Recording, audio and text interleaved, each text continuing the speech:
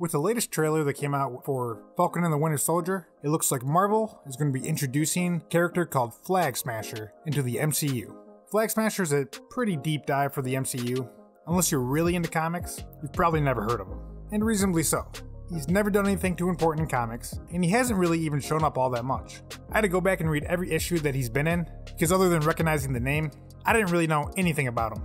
So I've already done all the legwork of reading through a lot of not really good 80s comics, so you don't have to.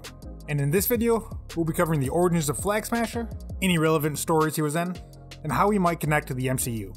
First of all, it looks like the MCU is using the name, the Flag Smashers, as the name of an anti-government terrorist group.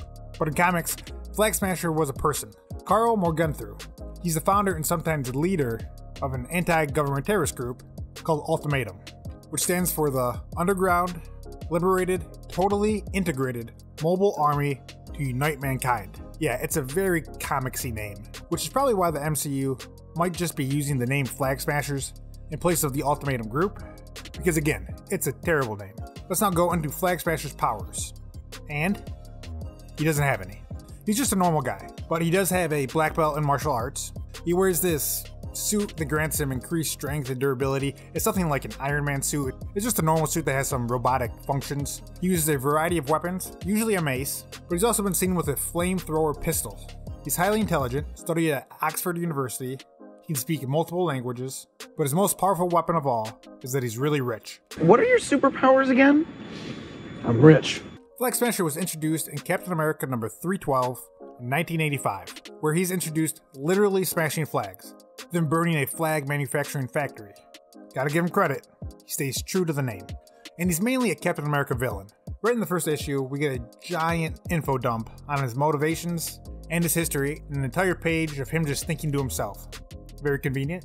Carl's father was the heir to a Swiss banking family, but his father gave up banking to go into politics, to try to promote world peace. His father became an ambassador, so him and his son would constantly move to different countries. Carl was constantly being bullied and feeling like an outsider just because he wasn't from the same country as his peers. He initially planned to follow his father's footsteps and go into politics himself, until a protest that turned into a riot outside the Bavarian embassy led to his father being trampled to death. So after his father's death, Carl believed that the reason his father died, and the reason why the world has so many problems, is because of nationalism. Nationalism is the reason why there's wars and poverty, so his main motivation is to tear down every individual national government and unite them all under one rule. And the only way to achieve this is through violence. And using the fortune that his father left him, he decides to take on the persona of Flag Smasher. I mean, his motivations really aren't evil. His goal is to truly have world peace. He just goes about achieving it in a pretty evil way. So let's get into the first time that Flag Smasher meets Captain America.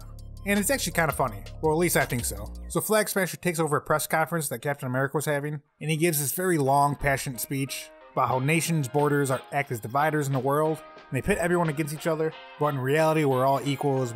But after he's done with his speech, the whole crowd just calls him a communist. And he kind of freaks out because he's like, weren't you guys listening? I'm not a communist. I don't want any countries. And then Captain America knocks him out.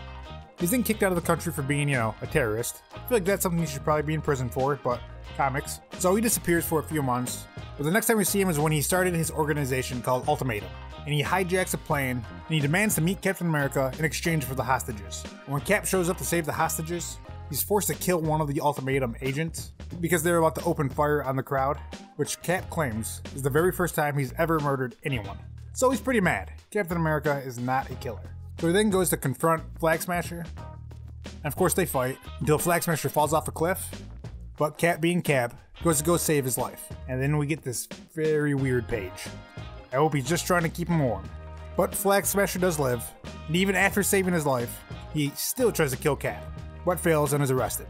And he doesn't show up again in comics for like a decade. And when he does show up, apparently Flag Smasher fell into the Arctic Ocean and was found by Roxxon Oil, which is this very corrupt, very wealthy conglomerate corporation, kind of like Amazon. But when Roxxon Oil found Flag Smasher in the Arctic, he was brain damaged from being in the cold for so long, so they take him back and they drug him, and they use him as a weapon. And he dons a new outfit. Well, kinda. He's just shirtless, with his old pants, and it has the word SMASH. I don't know, I guess it's tattooed on his chest. It just kind of says random political words like policy. Anyway, Captain America defeats him again, but we jump to the early 2000s, and Flag Smasher has taken over a small European country, and he starts doing everything that he preached against. basically becomes a dictator, and when the people start to revolt against him, he tells his agents to start firing on civilians. But he's assassinated by Domino, so the original Flag Smasher in comics is actually dead. But like many terrorist groups in the real world, if you kill their leader, another leader just takes its place. A man by the name of Guy Thieralt takes over as a new Flag Smasher. He is responsible for the building of Ultimatum's own helicarrier. Unfortunately, that helicarrier is brought down by Deadpool.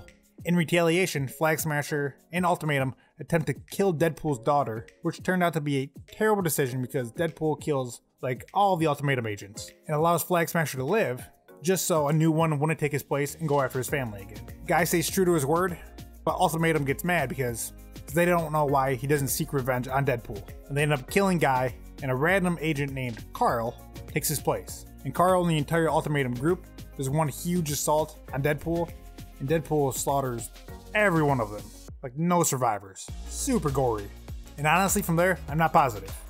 I don't think he's appeared in any comics since then. I haven't seen him in anything.